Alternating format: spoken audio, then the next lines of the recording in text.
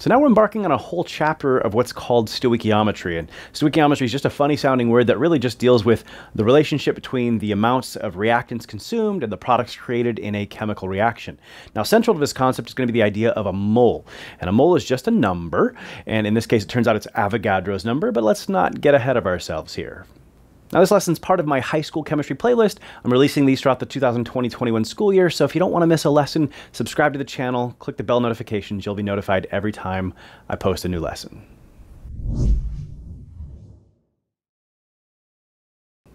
Calculations involving moles, what we're going to deal with in this lesson. But before we get there, though, I want to deal with something a little more familiar. So one of the great educational psychologists said that the most important thing when you're teaching is what your students already know. And so the art of a good teacher is to relate, what you're teaching them to something they already know, because that way they've got a place in their knowledge framework to put it.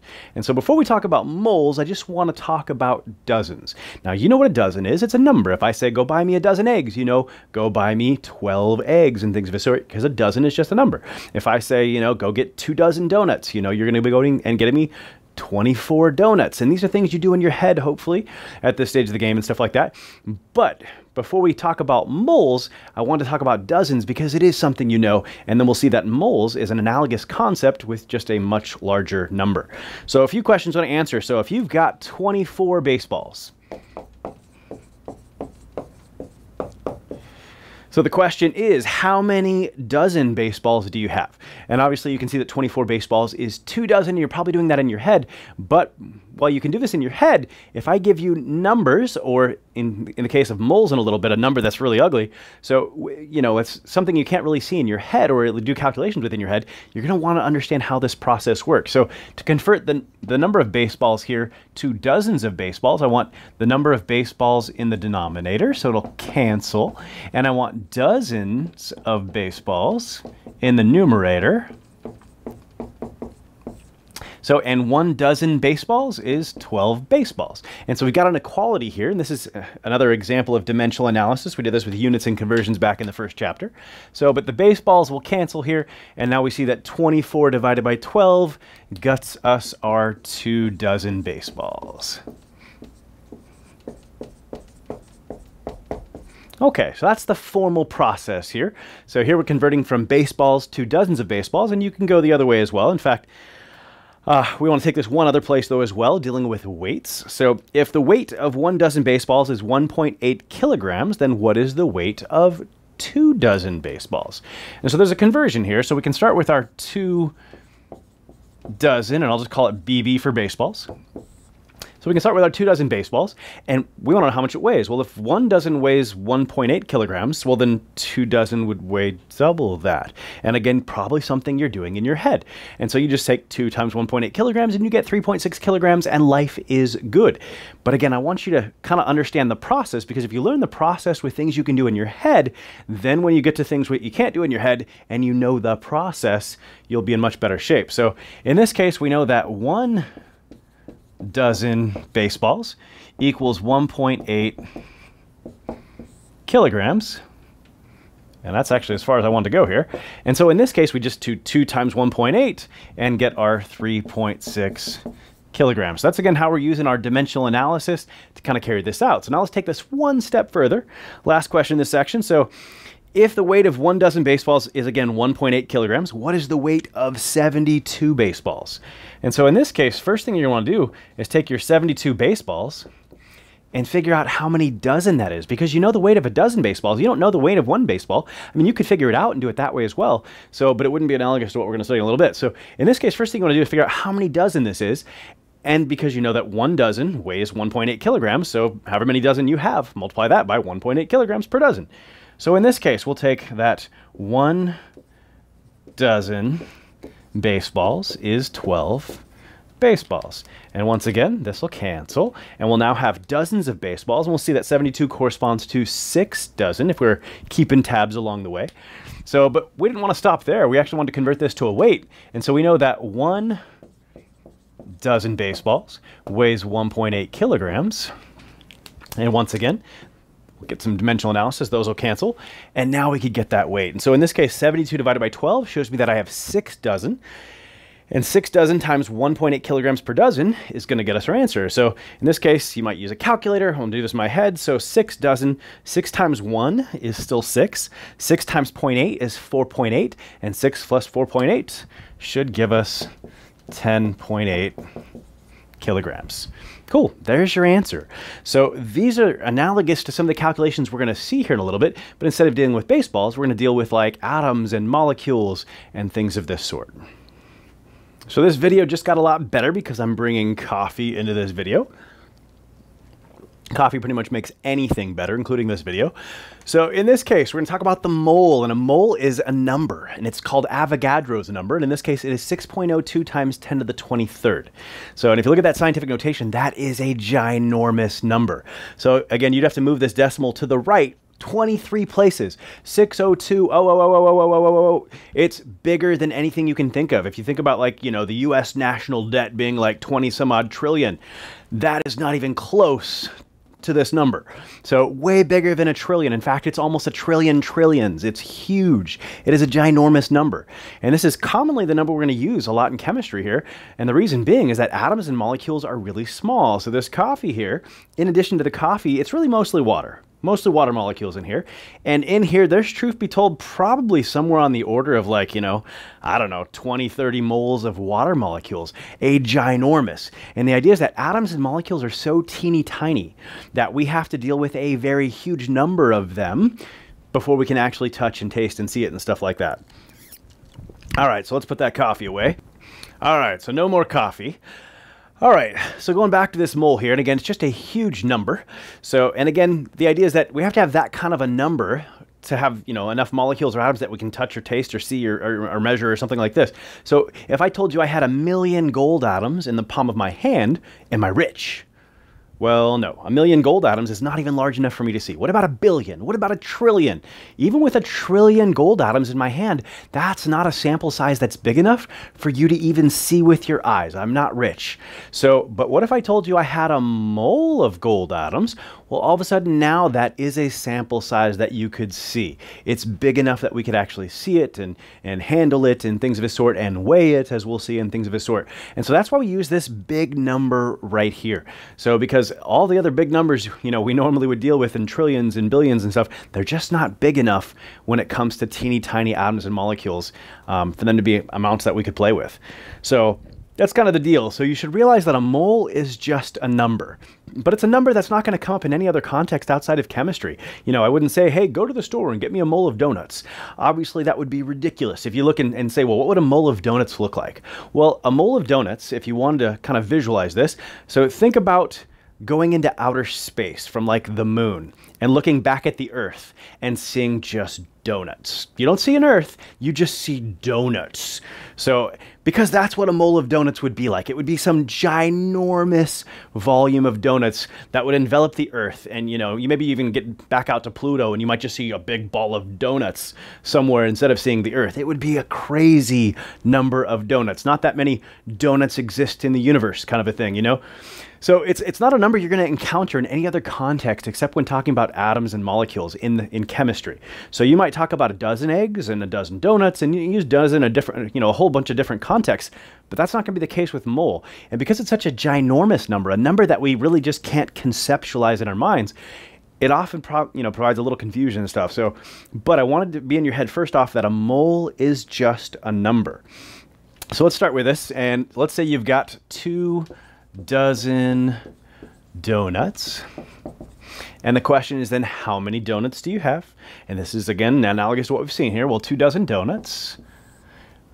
So 1 dozen donuts is 12 donuts. And so you should have 24 donuts here. Okay, again, relating to something that's easier to see. Now, what if you had 2 moles of donuts instead of 2 dozen? So 2 moles of donuts. Again, if 1 mole of donuts is a ginormous number that would fill the Earth, well, then 2 moles of donuts would be twice as many. And again, how many donuts actually is this? Well, again, 1 mole of anything, including donuts, is 6.02 times 10 to the 23rd of whatever you're talking about. In this case, donuts. Now, obviously, again, we would never really use this number in talking about donuts, but I'm using it as an example here. So we'll get rid of our moles of donuts, and now we'll see that we've got 12.04 times 10 to the 23rd donuts. And this is not proper scientific notation. If you wanted to do proper scientific notation, you'd have to move that decimal back one, and it would be 1.204 times 10 to the 24th donuts. Cool, but a ginormous number. And again, it's the same exact setup, if you notice, the same exact kind of calculation, but it's with a term, the mole, that you're not as familiar with as, say, dozen. It's a term that you won't use in any other context outside of chemistry, and it's just a huge number. But it really is as simple as dealing with the dozen, except when you get to the math of it. All right, so let's say you have 3.01 times 10 to the 23rd donuts. So you've got a big, big number of donuts. But now the question is, how many moles of donuts do you have? So now we're going the other way. Instead of just starting with moles and going to the absolute number of donuts, now we're starting with the absolute number of donuts and trying to get to moles of donuts. And so just like if we were converting this to dozens and we divide by 12, well, now 1 mole of donuts is 6.02 times 10 to the 23rd donuts. And once again, our units here will cancel. We'll end up with moles of donuts for the units of the answer here. And you can see that this is exactly half of this number. And so this is exactly 0.5 moles of donuts. Cool. And again, I'm starting with donuts here, something a little more tangible, but obviously from here on out, we're going to be doing this with pretty much molecules and atoms and things of that sort. So a minute ago, we had 2 moles of donuts. Now we got 2 moles of carbon. And just like when I had 2 moles of donuts, I wanted to know how many donuts that was. Well, if I've got 2 moles of carbon atoms, how many carbon atoms is that? And the process will be exactly the same. So on the bottom, we want moles of carbon. On the top, we just want the absolute number of carbon atoms. And 1 mole, again, is always 6.02 times 10 to the 23rd here of whatever you're talking about. Donuts, carbon atoms, whatever. So great. And in this case, our moles will cancel, and we'll get 12.04 times 10 to the 23rd carbon atoms. Or again, in proper scientific notation, 1.204 times 10 to the 24th carbon atoms. Cool. And then just a moment ago, we had 3.01 times 10 to the 23rd donuts, and we wanted to know how many moles of donuts it was, and we figured out there was half a mole, 0.5 moles of donuts. Well, same thing here. I've got 3.01 times 10 to the 23rd carbon atoms now, and I want to know how many moles of carbon atoms that is. And it'll come out exactly the same, and the process will be totally analogous. And so in this case, I've got carbon atoms in the numerator, so I'll put carbon atoms in the denominator. I'll put moles of carbon atoms, or just moles of carbon, we could say, in the top. And 1 mole is always 6.02 times 10 to the 23rd of whatever you're talking about. And once again, our units will cancel, carbon atoms, and we'll end up with moles. And 3.01 times 10 to the 23rd divided by 6.02 times 10 to the 23rd shows us that we have exactly half a mole of carbon, or half a mole of carbon atoms. You could say it either way. So now we're going to deal with what are called atomic weights or formula weights. And these atomic weights, or the weight of an atom, is what's published on your periodic table. And so if you're ever trying to correspond a particular weight to a atom or molecule or compound, I should say, that's where you look. You look at that periodic table, and that periodic table is always your connection there. So I'm just going to get it right off there. So like if you take a look at carbon on the periodic table, so you'll find out that carbon has an atomic weight of 12.01 AMUs. And they invented a new unit specifically for this purpose. So a single little teeny tiny carbon atom that's so small you can't see it weighs 12.01 atomic mass units. They invented a unit for this purpose. And we'll kind of see why they did that in a little bit. So if we take this a little further, now if you want to look at a compound's going to have what's called a formula weight. If that compound happens to be a molecular compound like water, we could also call it a molecular weight. So, but if it's an ionic compound, a compound that's not molecular, well then you can't call it a molecular weight, you just can only call it a formula weight. So here, whether we call it formula weight or molecular weight, same diff. But here it's just a formula weight, and it's just simply adding up all the atoms in the formula right off the periodic table. And so for water, if you look at hydrogen, hydrogen's going to be essentially 1.0 or 1.008 or 1.01, depending on the number of decimal places you see on the your particular periodic table and stuff like that. And if you look at oxygen, oxygen might be listed as like 16.00, or you might see some that carry more decimal places like 15.9994, things of this sort. So what I do most of the time is I just round it to, you know, the nearest whole number if all of my atomic weights are close to a whole number. Now, if they're not, I usually carry it a little further. Now, for your class, and you're just going to listen to what your teacher recommends. If your teacher says, carry all the decimal places that are on the periodic table that we use, well, then by all means, carry all the decimal places. But you'll find out that a lot of my calculations, I will round it to the nearest whole number when, again, all the atomic weights that comprise a molecule or ionic compound, when they actually are all close to a whole number, as is the case here. So hydrogen, again, 1.01, oxygen's right around 16. And so in this case, 16 plus 1 plus 1, since there's two hydrogens, is going to give us 18 AMUs. And again, if we carried this out a little more exact, it might be 18.02 AMUs, which is 18's unit, kind of good enough for government work, as we might say. If we take this to NaCl and go a little further, now this one's going to be a little more complicated. So sodium's 22.99, so right around 23. But chlorine's a funky one. He's not right near a whole number. He's 35.45 AMUs. He's closer to 35.5, if you will. And so when that's the case, I usually recommend students take it at least to, you know, one more decimal place. Get one decimal place in there instead of just rounding to the nearest whole number, things of this sort. So, but in this case, you just take 22.99 plus 35.45. And if I carried it to one decimal place, I might find that it's 58.5, or in this case, I'm going to go 58, actually 58.4, my bad. But I'm just going to round this, or I'm going to take this exact and round it to two decimal places, 58.44 AMUs. And so because this is not coming out really close to a whole number, that's why we carried it out. And whether you took it to 58.4 or 58.44, either one of those would be far superior than just rounding it to 58. So again, if this doesn't come out close to a whole number, you probably shouldn't round it. And it didn't come out close to a whole number because chlorine's atomic mass is not really close to a whole number. All right, last one. This, it turns out, is the formula for glucose, and I want his formula weight. And in this case, we've got 6 carbons. And so, but it turns out carbon, hydrogen, oxygen all have atomic weights that are close to a whole number. Carbon at 12.01, hydrogen at 1.01, oxygen at 16.00. So I'm just going to round them to 12, 1, and 16. But in this case, we're going to have to take 6 times 12 for the carbon, plus 12 times the 1 for the hydrogen, plus 6 times 16 for the oxygens. And if we add this up, we get 72 right here, plus another 12 here, and here we get another 96. And if you add that all up, you're going to get 180 AMUs. All right, so one glucose molecule here, this is a molecular compound, weighs 180 AMUs. Now again, dealing with a single molecule or a single formula in the case of an ionic compound is not always the most convenient, and so oftentimes we use a different unit. We use the mole as well.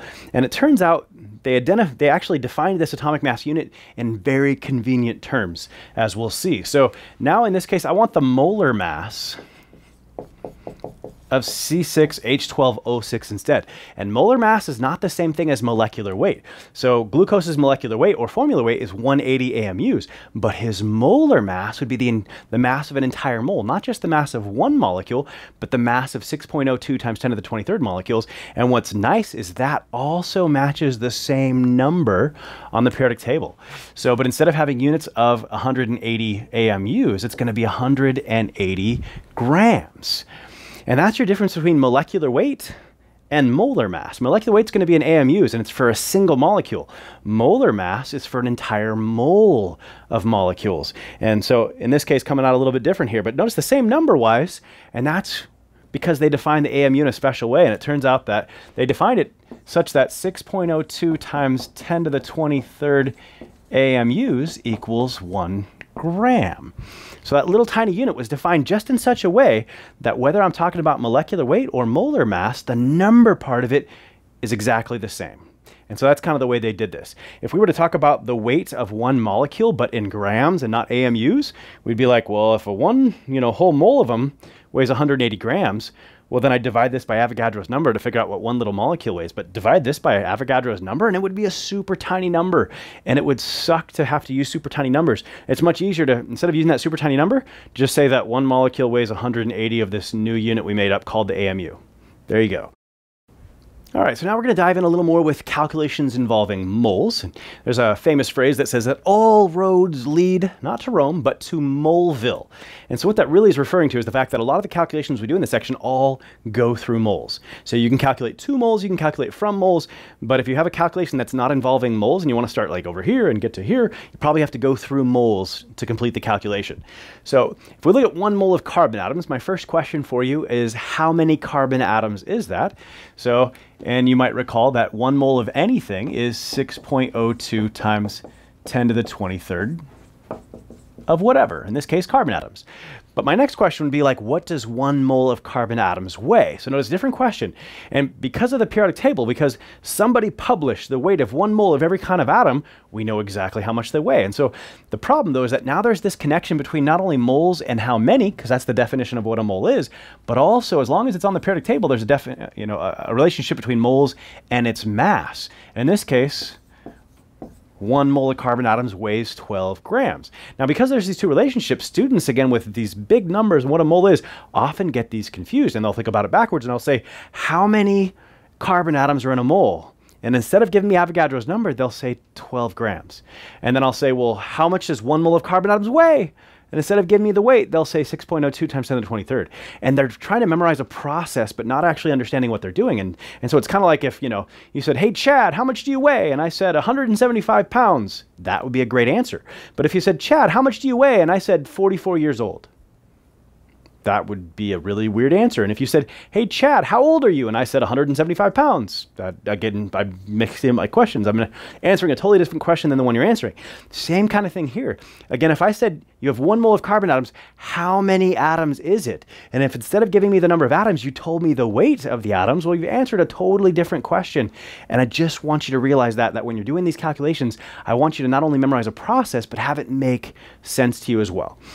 So, but there is a connection between moles and the number of atoms or molecules and moles and grams that you get from the periodic table. And again, the connection between moles and the number of atoms or molecules is always Avogadro's number. But the connection between moles and grams is always your molar mass right off the periodic table.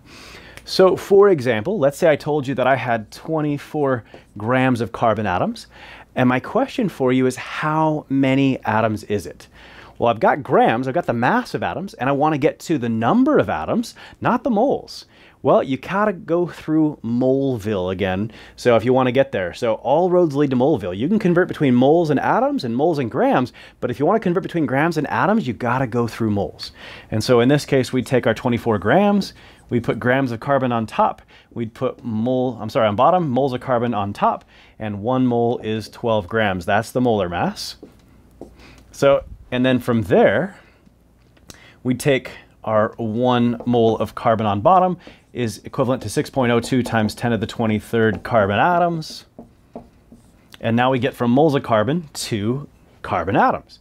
And so in this case, 24 divided by 12 is 2 moles, and 2 moles would be 2 times Avogadro's number, which once again would be that 1.204 times 10 to the 24th carbon atoms. Cool. So again, one example again of all roads leading to Moleville. So if you want to go from grams to atoms or atoms to grams, you gotta go through moles. All right, the next series of questions all deal with the fact that you've got 196 grams of H2SO4, that is sulfuric acid. And the next 3 questions, so the first one says, how many moles of sulfuric acid you have? Well, right now you have grams. You want to get to moles. There is a way to go straight to moles. And the connection between grams and moles is always that molar mass right off the periodic table. So if we look at kind of the molar mass here, so hydrogen's got a molar mass of 1. And again, all these are right near a whole number, so I'm just going to round to the nearest whole number. So 2 times 1 is 2. Sulfur's got a molar mass of 32 grams. So, and oxygen's got a molar mass of 16 grams, but times 4 would be 64. Well, 64 plus 32 is 96, plus the 2 more would be 98 grams per mole. And so in this case, we'll put grams of H2SO4 on bottom, moles of H2SO4 on top, so that the units cancel. And again, your molar mass is always the mass of 1 mole. And in this case, it's 98 grams per mole, and 196 divided by 98. I made the numbers nice, and this comes out to exactly 2 moles of H2SO4. So nothing different from what we've done, just with a little bit bigger numbers and things of a sort, but analogous to what we've covered so far. But now here's where things are going to get a little bit different. So next one is how many oxygen atoms are in the sample. Let's map this out. We want to end up with oxygen atoms. How do you get to atoms? Well, the only thing so far we've learned that allows us to, figure out how many atoms there are is moles. And so if we're going to get to oxygen atoms, we're going to have to first get some moles of oxygen to get there. Well, do we know moles of oxygen? Well, no, we don't know moles of oxygen, but we do, because we already calculated it, know moles of H2SO4. And we got there originally from grams of H2SO4. And I want to focus on this step right here. Converting of moles of one thing to moles of something else involves what's called a mole-to-mole ratio. So these are super important. This is how you convert from moles of one thing to moles of anything else. And these mole-to-mole ratios come in a couple of different places. And the first place they come from is the formula of a compound. So in one molecule of H2SO4, there are 2 hydrogen atoms, 1 sulfur atom, 4 oxygen atoms. But instead of looking at it molecule by molecule, you can actually look at it as mole by mole as well. In an entire mole of H2SO4 molecules, there are 2 moles of hydrogen, 1 mole of sulfur, and 4 moles of oxygen atoms. It's a mole-to-mole-to-mole ratio. I could say that in a sample of H2SO4, there are 2 moles of hydrogen for every 1 mole of sulfur. That's a mole-to-mole ratio. I could say that there's 2 moles of hydrogen for every 4 moles of oxygen. That's a mole-to-mole ratio. I could say that there are 4 moles of oxygen for every 1 mole of the entire formula, for every 1 mole of H2SO4, and that's the relevant one right here, because I'm relating moles of H2SO4 to moles of oxygen, getting it right out of that formula, H2SO4. Let's make that 4 look a little cleaner. I don't know if I did the job there. All right, so in this case, if we hadn't converted grams to moles, well, that's where we'd start. But in this case, I'm going to start with that 2 moles of H2SO4, because we've already done that part of the calculation. So 2 moles of H2SO4, and we'll convert from, again, moles of H2SO4 to moles of oxygen. And in this case, that mole-to-mole ratio, we said that 1 mole of H2SO4 has 4 moles of oxygen atoms. And that gets us to moles of oxygen atoms. But we want to not just talk about moles of oxygen atoms, we want to end up with talking about the actual absolute number of oxygen atoms themselves. And again, the relationship between moles and the actual numerical quantity of something is always Avogadro's number.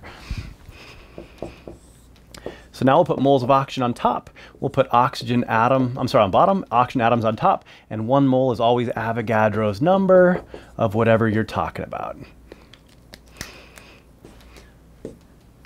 Okay, and from here, we've got 2 times 4 is 8, and 8 times Avogadro's number. 8 times 6 is 48. 8 times 0.02 is 0.16.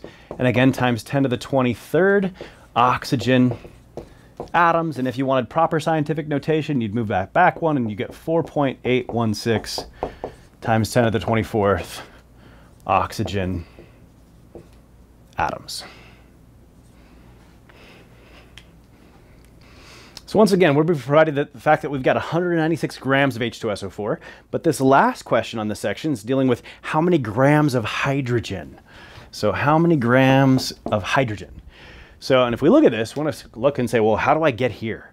Well, the only thing we know how to turn into grams of hydrogen is moles of hydrogen. So you can convert to and from moles of anything, right? So in this case, grams of hydrogen, I've got to go through moles of hydrogen. So to get to moles of hydrogen, well, I'd get there from, in this case, moles of H2SO4.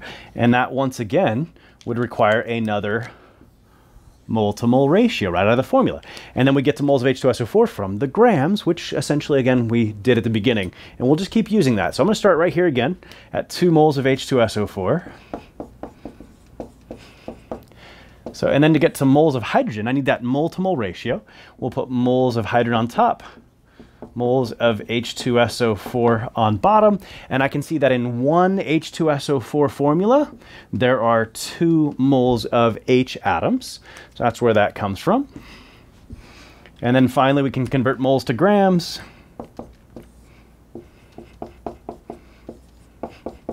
So, and your connection between moles and grams, again, is right off the periodic table. That's your molar mass. And for hydrogen, it's convenient. 1 mole weighs 1.01 grams. I'll just round it to 1 gram since it's right near a whole number. And so in this case, 2 times 2, and the rest, everything else is 1s, gets me 4 grams of hydrogen.